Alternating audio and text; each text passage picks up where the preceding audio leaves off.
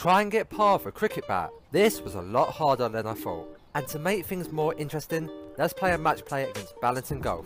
Cricket is his main sport, so let's see what happens. My first shot, and I tried to swing as hard as I could and nearly ripped my back. I also tried to pick up a tee that was no longer there. What a miss. And here's Balanton's tee shot. Somehow he hit a low draw down the left side of the fairway and it's gone miles. I've got a lot of work to do, but just watch this.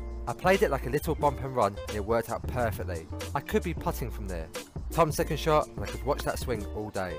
But it's given me a chance. That's still not on the green and it's going to be hard to make par from there.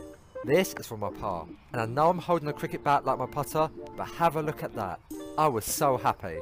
Tom's chance for par and he also went for the putting technique. It's at the perfect pace but just offline.